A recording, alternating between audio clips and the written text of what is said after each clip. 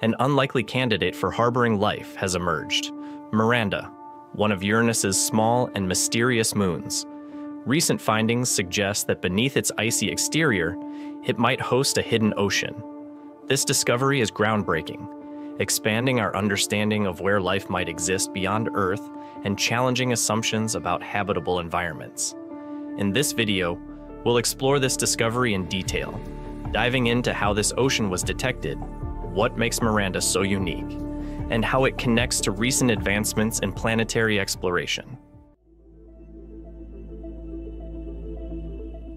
The possibility of Miranda having a subsurface ocean was highlighted in a 2024 study published in the Planetary Science Journal, led by planetary scientist Tom Nordheim from Johns Hopkins Applied Physics Laboratory, with contributions from researchers like Caleb Strom and Alex Pathoff.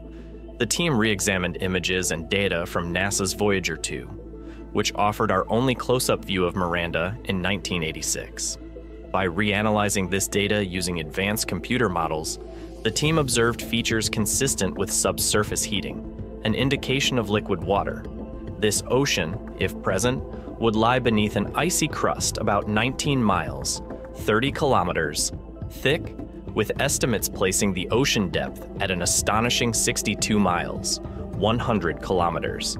That's remarkably large for a small moon, just 235 kilometers in radius, which is significant because Miranda's distant location, about 1.7 billion miles from the Sun, subjects it to extreme cold, making it an unlikely place for liquid water.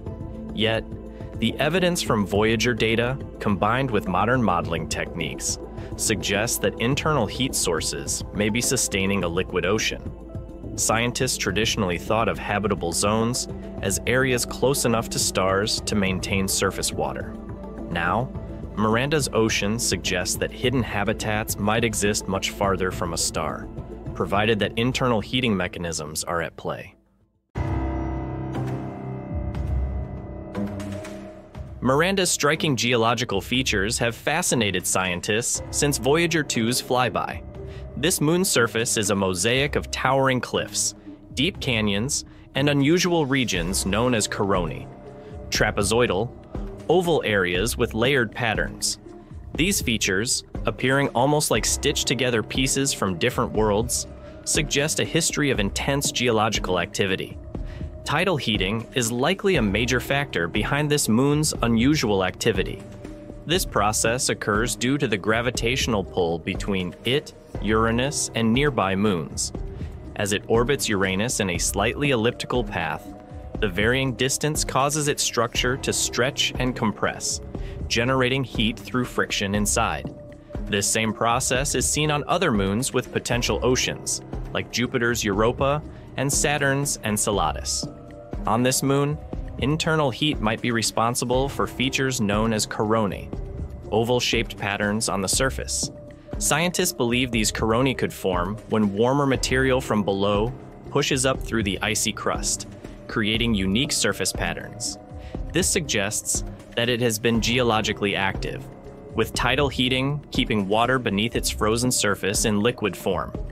Even at such a great distance from the Sun, tidal heating demonstrates how small celestial bodies can generate enough warmth to potentially support life in extreme environments.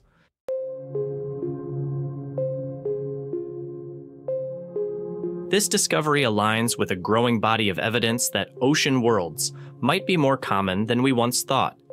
In recent years, missions have uncovered strong indicators of subsurface oceans on moons such as Jupiter's Europa, Saturn's Enceladus, and even Titan.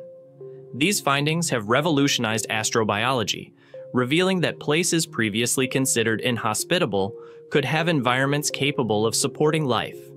For example, Enceladus has plumes of water vapor and ice erupting from its surface, detected by NASA's Cassini spacecraft in 2005.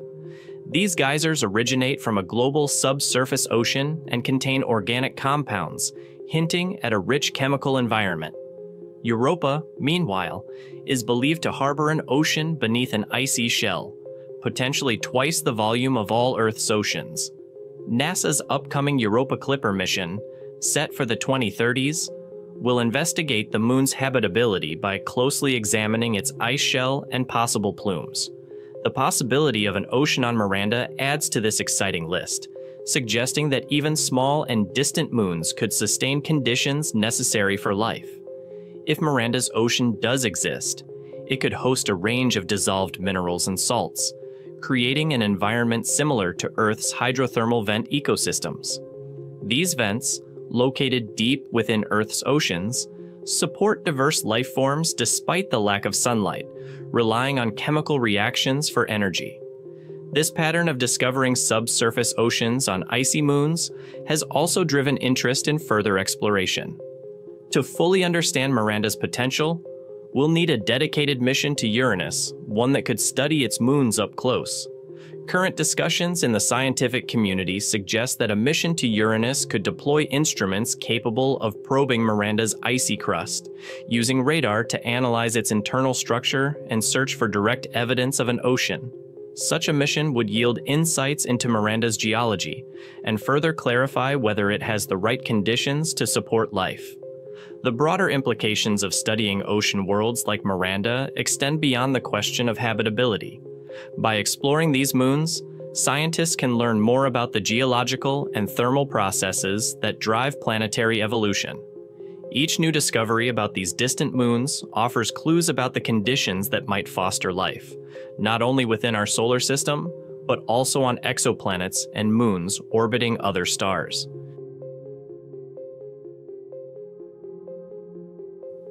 Thank you for watching.